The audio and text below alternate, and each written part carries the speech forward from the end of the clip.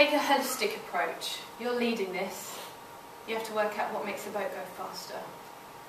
Sales, marketing, technical, operations, HR, management, finance, they're all intrinsically linked. And if you keep calling marketing the colouring in department, I will be round. Some of it is. But if it doesn't make the boat go faster, go spend your money on something else other than crayons. Go spend it on cakes to go and see the customers.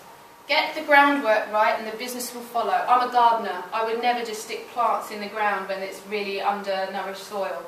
The same for you guys as well. Your staff, your teams, the people that work for you are the representation of your organisation. When I think GFR, I think Dave.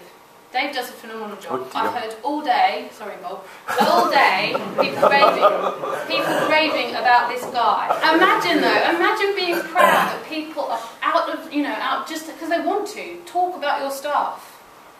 They're great. With our customers, and I learnt this from Del, on our signatures, and I used to hate it at first, but then I got it. It says, how am I doing? Tell my boss. In my signature, I thought, oh my God, they're going to complain. Because that's what we do. You worry.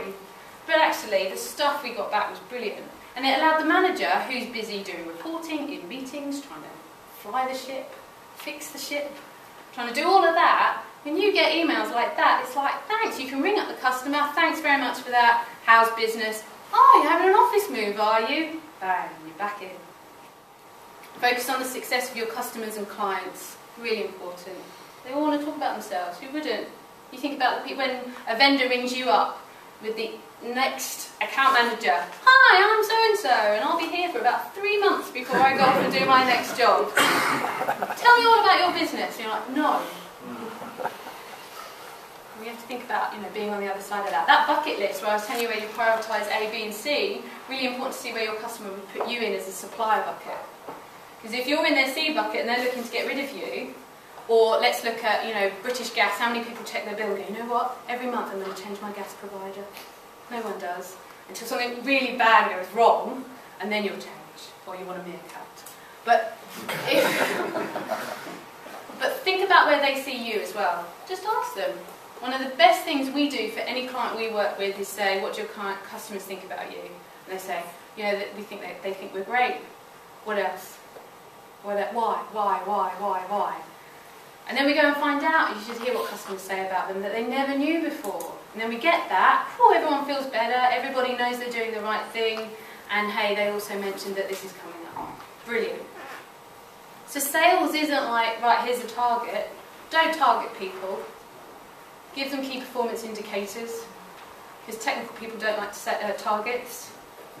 HBR released a magazine last month, or maybe the month before, that talked about how managers put a compensation plan together for salespeople based on how they would be motivated. I don't work like you don't work like Dave, but if we had all three of us, only one of us is actually going to go home with the extra cash in our envelope at the end of the month. So as a manager, it would be Dave, as a manager, it's really important to look at your entire team and say what motivates them. Not everybody's motivated by money. Some people have a family that they just like to spend a few hours with, extra. So it's about thinking about, how can you bring out the best in your staff to be the best for your customers and clients? Because the better they are, that Actimel thing, the better they are, the better your customers are.